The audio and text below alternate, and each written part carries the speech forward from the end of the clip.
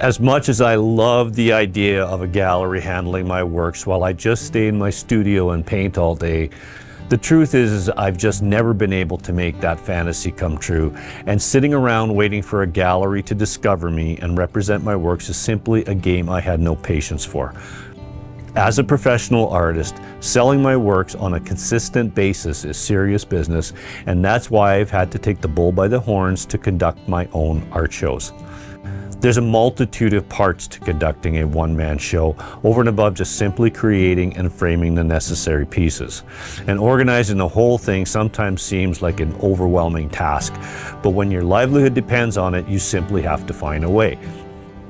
I've done some bricks and mortar gallery shows in the past, and I completely understand an artist wanting to go that route, but that's just never worked out for me. This video is a little behind the scenes look at my process for putting together a solo art show. One of the first considerations for doing my shows was the cargo trailer for transporting the display system and artwork from town to town. It was a major investment for an art business, but has paid for itself many times over. I custom designed this trailer specifically to transport the display walls, the lighting, the artwork, and everything I need. The artwork itself is stored at the front of the trailer, and I'm able to travel long distances on all sorts of road conditions with complete peace of mind that everything is secure.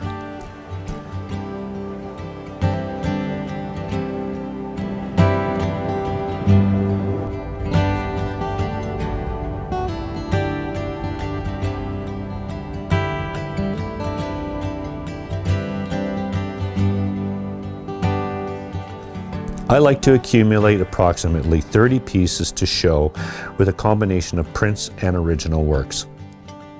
Booking an appropriate sized room is something that also has to be planned.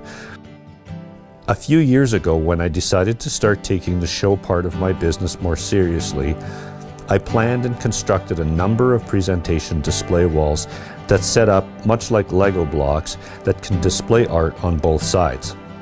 This display system was a must, as hotels and event centers don't allow hanging art on the walls, and in my opinion looks far better than just presenting art on easels. You also have complete control of all aspects of the display and lighting. Having an art show isn't much good if you haven't got an audience to invite, and this process has changed drastically over the years. Where invites were mailed out individually to collectors, now the main method of informing clients is primarily through my email list and to a lesser degree social media.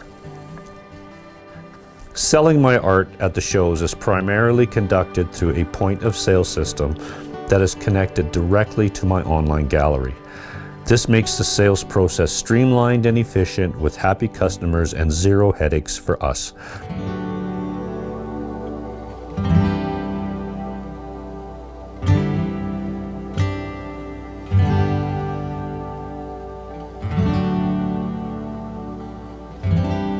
Once my show is complete and it's time to tear everything down, the process is everything in reverse, but much quicker. Being ultra organized and efficient is the key to maintaining sanity when conducting your own shows. The rewards in this process have far outweighed the effort, and having creative control over every aspect is also something I wouldn't have any other way.